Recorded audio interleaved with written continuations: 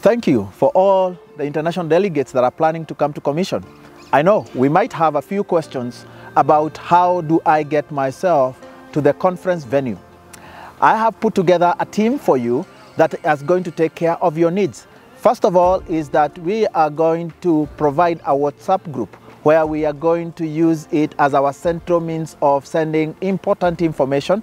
And so as you receive our emails, when you register for Commission conference, and please indicate that you are an international delegate. Even if you are a student in your own country, please indicate that you are an international delegate. If you are non-student, you don't sign up as an associate, indicate that you are an international delegate. And with that, you're going to receive an email from us that will give you a link to a WhatsApp group that you can actually join, and you'll be receiving real-time information.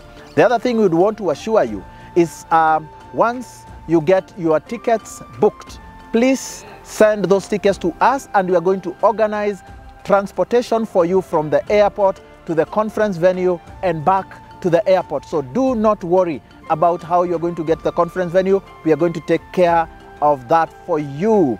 You are wondering about how weather is in Kenya around that season.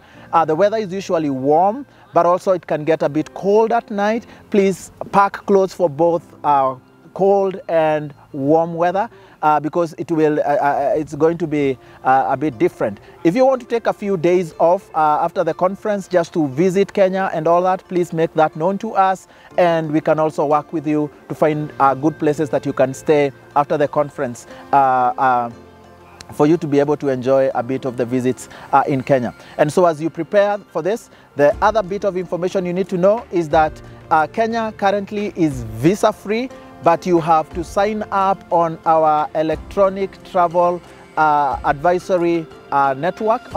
You can just go to your Google platform and just type ETA in Kenya, and then please fill your details. It just takes about 3 or so days, but I would advise you to apply for the ETA at least a week or 2 weeks before you travel, so that you can get an approval before leaving your country. Otherwise, if you leave your country before it is approved, you might be denied entry to Kenya. So make sure that you have filled your ETA and paid the requisite costs, and then you can actually be able to come to Kenya. So we welcome you to Kenya, and we look forward to having you at Commission 2024.